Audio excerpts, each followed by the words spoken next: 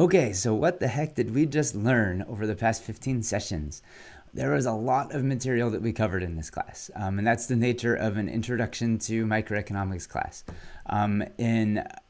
If you got a master's degree in microeconomics itself, you would take a class in labor economics or in environmental economics or health economics, where you'd spend the whole semester on just that one aspect of externalities and fixing pollution and carbon emissions.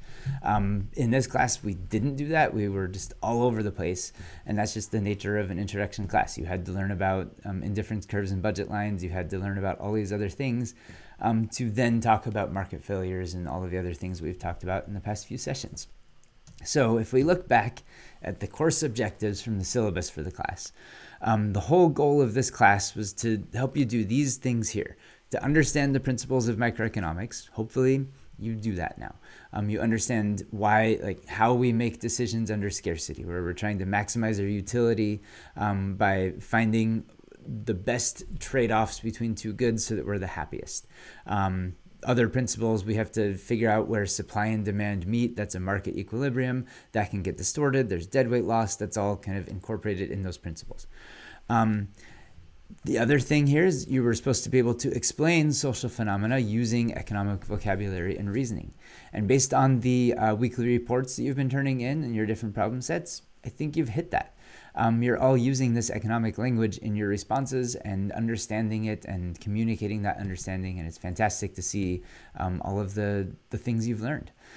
To predict how individuals respond to incentives, hopefully now you understand that incentives are very important, that if there are intrinsic motivations, you can actually crowd those out with extrinsic ones and make it so people no longer do the right thing because it becomes a market transaction. You can predict what people do in response to specific incentives, and that's cool. You have that ability to do that now. These last two points here, to justify government intervention in the free market and to identify when public policies have worked or not worked.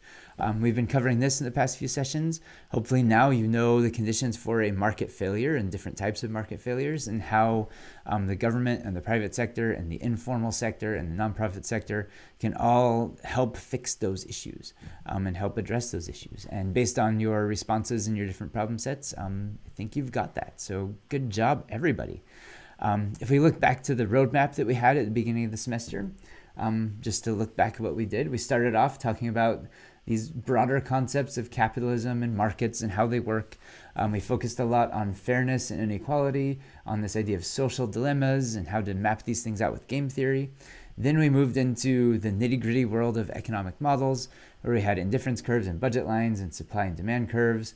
And then, based on all that boring nitty-gritty stuff, we moved up into this fun world of looking at market failures and how to fix them, and the importance of institutions in fixing them, and when governments can go wrong and when they can go right. So we went through that whole map. You made it, and you've learned a lot. In a few weeks, you're not going to remember lots of this stuff. That's okay. That's just the nature of learning a ton of stuff all at once. The main takeaways that I want you to remember from this class are these here. You have learned some key economic principles, and you think differently. So even though you're not going to map out budget lines and indifference curves in your head in the future, you're still going to change how you make decisions. You're going to think about scarcity. And this happens to pretty much everybody who learns economics. You'll no longer think just normally. You'll now start thinking like an economist. And so if you have to make a trade-off between two different activities, you'll start thinking about opportunity cost. And is it worth it to do this or not? Is it worth it to mow the lawn now, or should I have one of my kids do it, or should I hire somebody to do it? Should I wash my car now, or should I take it to a car wash and let them do it? What's the opportunity cost? And even if you don't draw the indifference curves in your head, you're still going through that same process. You'll now think about market failures differently. When you see things like carbon taxes, you'll know that that is actually trying to fix the marginal damage, and it's a Pigovian tax, trying to shift the private marginal cost up to the social marginal cost, and it is trying to get the people who are polluting to internalize the externality. You now have that language to talk about this stuff, and you can you can think about that differently. The second main takeaway is this idea of institutions. We've talked about this throughout the semester. Social phenomena that you see are very messy and complicated. The existing institutional structures that we have are based in part in history and in path dependency, and so it's really hard to get them to change.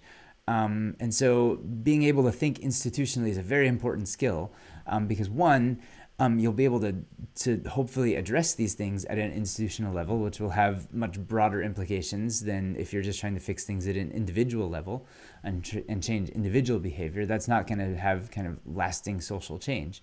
And two, you'll recognize when you're running up into institutional issues. For many of you, if you go on to become a manager at some new organization, you'll want to impose the cool new tricks that you've learned throughout your MPA and your MPP program about proper management. And then you're not going to be able to implement every single one of those things because of existing institutional ruts that exist. Path dependency is just kind of, it's a thing, and so getting away from that is going to be difficult. But now you have language to describe that and ways of restructuring those institutions to make it so you can make reforms and changes. And then finally, the analysis side. You can draw supply and demand graphs. You can figure out the triangles for deadweight loss. You can figure out tax burden. You can figure out all of that fun stuff. And also, hopefully you've learned that all of this stuff is very limited. It is important to do this stuff, but the numbers that you're getting are not always going to be super accurate, and you're not going to be able to make every perfect decision based on data that you have, because the data and these models are not ideal. And so you're hopefully aware of those limitations now. So these are the main takeaways from the class. Hopefully you've hit those, and if you think back on this class a few months from now, as long as you remember these general topics, it will have been a success, and I will be happy.